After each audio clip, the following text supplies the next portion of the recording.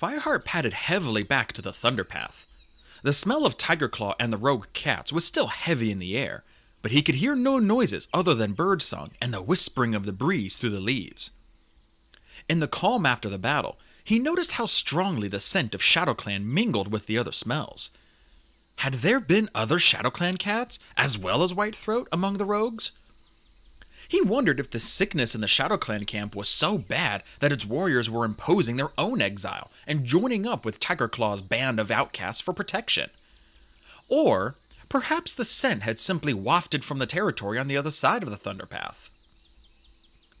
Fireheart stared across the hard gray path at the body of the black and white warrior.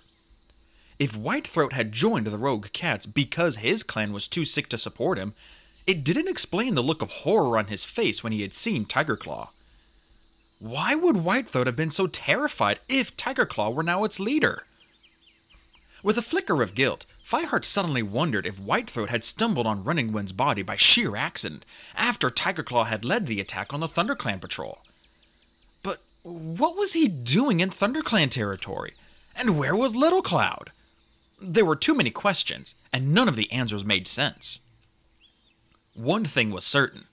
Fireheart could not leave Whitethroat's body to be battered by monsters on the Thunderpath. It was quiet now, and Fireheart crossed to the middle and grasped the warrior's scruff in his teeth. He dragged him gently across to the verge on the far side, hoping that his clanmates would find him soon and give him an honorable burial. Whatever Whitethroat had or had not done, StarClan would judge him now. When Fireheart entered the moonlit ThunderClan camp, Running Wind's body lay in the center of the clearing. He looked peaceful, stretched out as if he were asleep.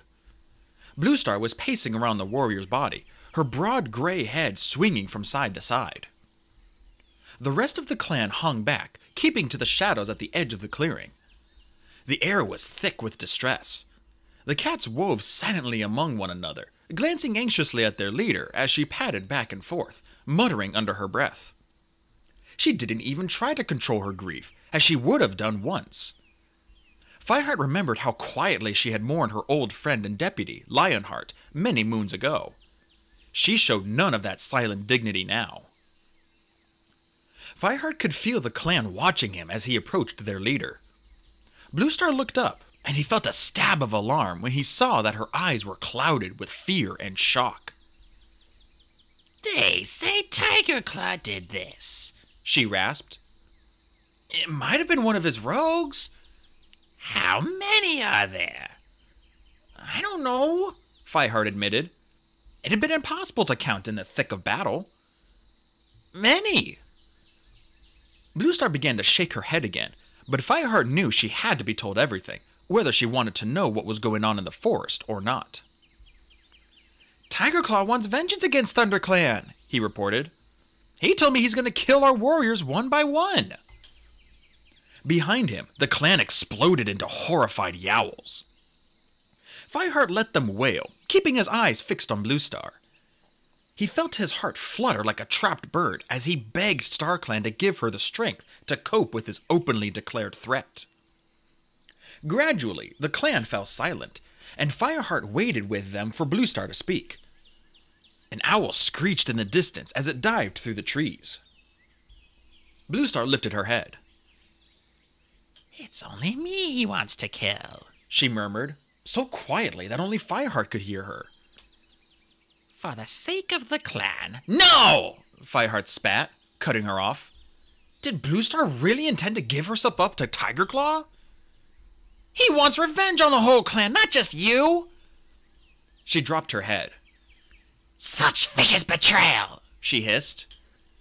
"How could I have not seen his treachery when he lived among us? What a fool I've been!"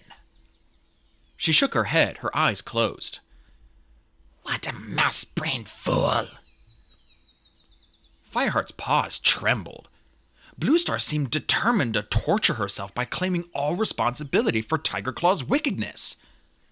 With a sickening jolt, he realized he would have to take charge. "We must make sure the camp is guarded day and night from now on. Longtail." He looked over at the striped warrior. "You will sit guard till moon high." Then he swung his head toward Frostfur. You will take over then. The two cats nodded, and Fireheart bent his head toward Running Wind's body. Mousefur and Brackenfur can bury Running Wind at dawn. Bluestar will sit vigil with him until then.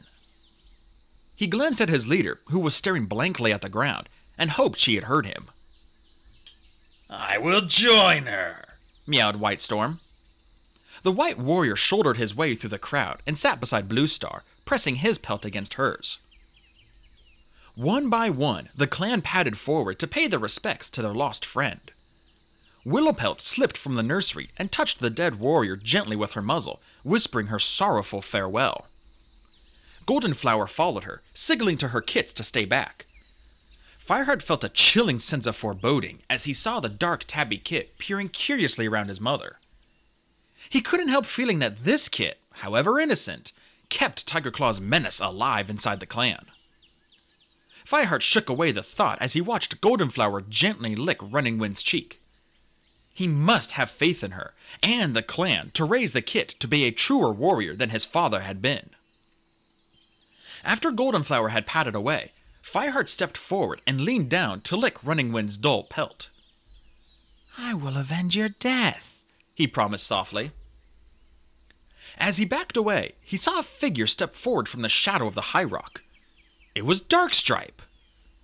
Fireheart watched his eyes flick from Running Wind to Bluestar and back, burning, not with fear or grief, but with a brooding thoughtfulness. Unsettled, Fireheart headed for one place he knew he would find comfort.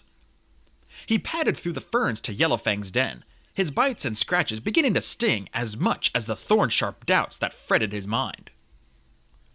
Thornpaw was sat in the well-trampled grass clearing. Cinderpelt and Yellowfang crouched beside him while he held up a paw for them to examine.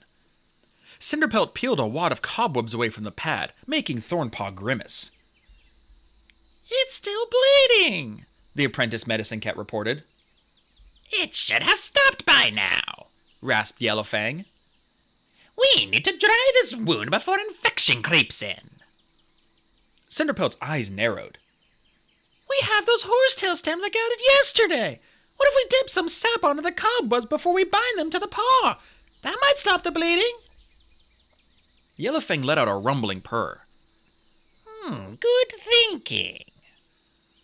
The old medicine cat turned at once and hurried toward her den, while Cinderpelt pressed on Thornpaw's wound with her paw. Only then did she notice Fireheart standing in the tunnel entrance. Fireheart! She mewed, her blue eyes showing her concern. Are you okay? Just a few scratches and a bite or two, Fireheart replied, padding forward to join them. I heard it was rogue cats who attacked us, meowed Thornpaw, twisting his head to look up at Fireheart. And that Tigerclaw was with them. Is it true? It is true, Fireheart told him gravely. Cinderpelt glanced at Fireheart and then shook the ginger apprentice's paw. Here, press on this. Me? Mewed Thornpaw in surprise. It's your paw! Hurry up or you'll have to change your name to No Paw! Thornpaw lifted his paw higher and clamped his jaws carefully around the wound. Bluestar should never have let Tigerclaw leave the clan, Cinderpelt mewed quietly to Fireheart. She should have killed him when she had the chance. Fireheart shook his head. She would never have killed him in cold blood. You know that. Cinderpelt didn't argue. Why has he come back now? And how could he kill a warrior he once fought beside? He told me he's going to kill as many of us as he can, Fireheart meowed darkly. Thornpaw let out a muffled mew, and Cinderpelt's whiskers quivered with shock. But why? Asked the young medicine cat. Fireheart felt his eyes cloud with anger. Because ThunderClan didn't give him what he wanted. What did he want? To be a leader, Fireheart answered simply.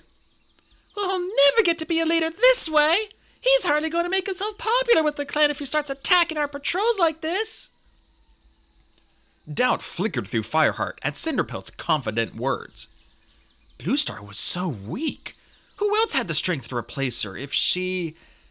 Fireheart winced. He knew the clan's deep fear of the massive Tom and his rogue cats. They might prefer to accept Tigerclaw as their leader rather than allow ThunderClan to be destroyed fighting him. Do you really believe that? He pressed. The noise of Yellowfang's paw steps as she returned from her den startled them, and all three cats turned. A wad of cobwebs dangled from the old medicine cat's jaws. She dropped them beside Cinderpelt and meowed. Believe what? That Tigerclaw will never become clan leader, Cinderpelt explained. Yellowfang's eyes darkened, and she didn't speak for several long heartbeats. I think Tigerclaw has the strength and ambition to become whatever he wants to be, she meowed at last.